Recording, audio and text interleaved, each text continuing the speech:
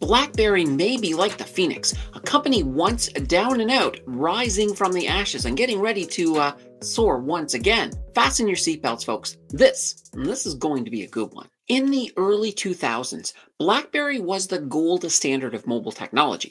With their signature keyboard, top-tier security, and dedicated user base, they seemed pretty unstoppable. At their peak, BlackBerry controlled nearly 20% of the global smartphone market, becoming a symbol of efficiency and security in mobile communications. However, that dominance didn't last. As Apple and Android revolutionized the smartphone industry with touchscreen innovation, BlackBerry, they quite simply struggled to keep up. Their resistance to change, coupled with a series of missteps in software and app development, led to their, very, very rapid decline. By 2010, BlackBerry's smartphone business was all but dead, and many investors wrote them off as a relic of the past. Other than the Wall Street bets community and a few die-hard fans, BlackBerry was essentially done. Or were they? BlackBerry was not about to fade into history. Instead of clinging to the smartphone industry, they pivoted to software, focusing on cybersecurity, enterprise solutions, and automotive technology. This was definitely the best move they could have made for sure. As a result, BlackBerry is now a leader in cybersecurity, specializing in AI-driven security solutions for businesses and government agencies. Their QNX operating system powers millions of vehicles worldwide, and their shift towards securing the Internet of Things has positioned them for a new wave of growth. So yes, BlackBerry may just be relevant again. A sub to the channel lets you maintain the relevance of future content. One area that makes BlackBerry particularly intriguing is their role in quantum-proof encryption. As quantum computing advances, it threatens to break traditional encryption methods. This creates a massive need for quantum-resistant cybersecurity. BlackBerry is actively developing solutions to protect data in the post-quantum era, which could make them a crucial player in the future of cybersecurity. Of course, if we want to know whether BlackBerry has made themselves into a compelling investment option, we're going to need to jump into some fundamentals. If there are numbers involved, we need to call on the Admiral of Arithmetic, the calculation czar, the one and only Mr. Math. We will, as usual, start off with a little bit of their surface data. At the time of recording, their current value is coming in at $7.65, and they have a market cap of $4.09 billion. Their beta coming in at 0.97, so they're pretty much in line with the market average volatility. When it comes to earnings per share, that's coming in at negative 0.35. We do have to expect to see some bad numbers with this one, as they have been in that dumpster for a very, very long time. Also keep in mind, this data is coming from their last quarterly. That does not reflect their recent turnaround. Seeing that they are unprofitable, we will not look at their PE ratio, but instead we're going to look at their price to sales ratio.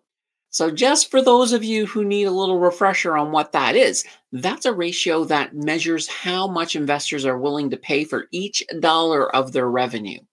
In the case of BlackBerry, their price to sales ratio is coming in at 5.00.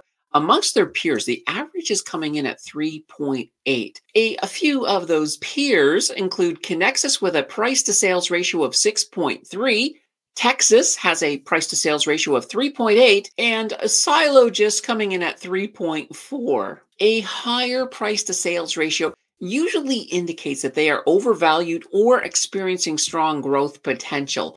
In the case of BlackBerry, I kind of think that we might be seeing a mixture of both. All right, let's take a look at their price-to-book ratio. That comes in at 4.40. Amongst those same peers, it's actually got an average of 6.5.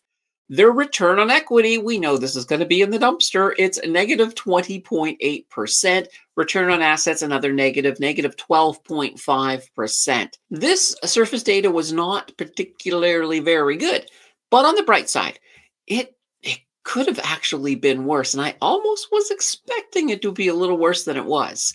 Oh boy, let's peel back another layer and take a look at their cash situation. They have a revenue of 638 million and we're back in the negatives. Their earnings negative 151 million. Once again, I was expecting the earnings to be on the negative. However, on the bright side, those earnings are projected to grow by 66.04% per year. So that's at least a little bit of sunshine there. Their profit margin, once again, another negative number, negative 23.7%. Their free cash flow, negative 53 million. Operating cash flow, negative 40 million. Oh boy, we got ourselves a lot of red or a lot of red numbers. I have a feeling all this negative data is not it's not going to help when it comes to projecting their fair value. So their current value, once again, $7.65. Using a discounted cash flow model, we get a fair value of, $1.26. So that does place them overvalued at 507.4%. Can the analysts save us? Nope, nope. The 1 year target, $5.07. So that's a drop of 33.7%. Once again, they will be having a new quarterly drop pretty much the day after I film this. So it could be interesting to see if that data is able to improve things a wee bit. Okay, let's turn the page and take a look at their returns data. We're going to jump straight to the returns because they do not have a dividend. So on that 3-year return on investment, that's coming in at negative 3.65%. That's actually not as bad as I was expecting. On their 1-year return on investment, this is a much nicer number, 109.59%. Their 3-year annualized, that comes in at negative 1.23%. Here is where we see the story of the phoenix rising from the ashes of the old Blackberry. You can see in their 1 year, and quite literally, that explosion in their share price, it actually began in late November. So it's more of a 3-month return-a-palooza.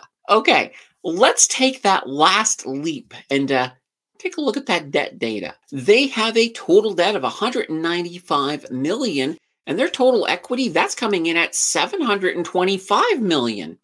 I'm liking this. Debt to equity ratio, 26.9%. Holy banana bread. I was honestly expecting their debt to be much larger. So this is a pleasant surprise for sure. With that being said, I will still add that their debt to equity ratio has increased from 23.9% to 26.9% over the past 5 years. Looking at their cash and cash equivalents, very nice, 220 million. I do like that they have enough cash to pay off their debt if they chose to. This is a good thing.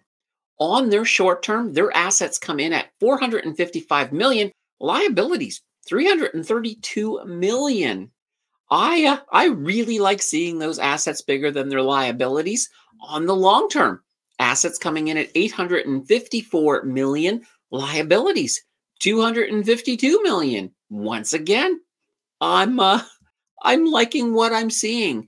The long term looks great. There is nothing wrong with their debt situation. However, their cash flow is another thing altogether, and it will obviously not cover the debt or the servicing of that debt. One other nice thing that we'll add in, they have had pretty much no share dilution, so that's pretty darn good. Okay, I do think I have enough data for the final verdict. If we only looked at the fundamentals, I would be concerned big time. For Blackberry has their serious lack of cash flow, and that will be problematic at best.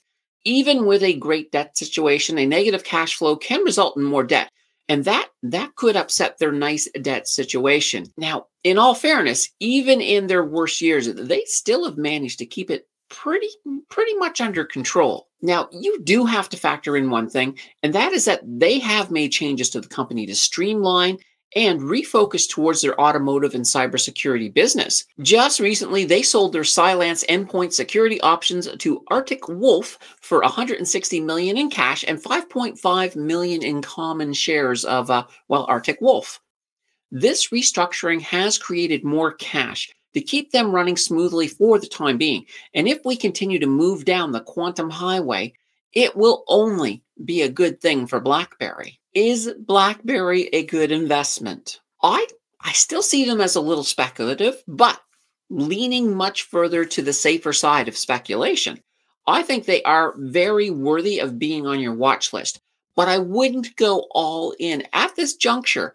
I will add that I do think there is some real potential there, and I would love to revisit them next year as I think we will have a much better picture on whether or not this restructuring is a moonshot or just a dusted off dream. If you are interested in BlackBerry, don't forget to put in a whole heaping helping of due diligence before you place any of your hard-earned money on the table.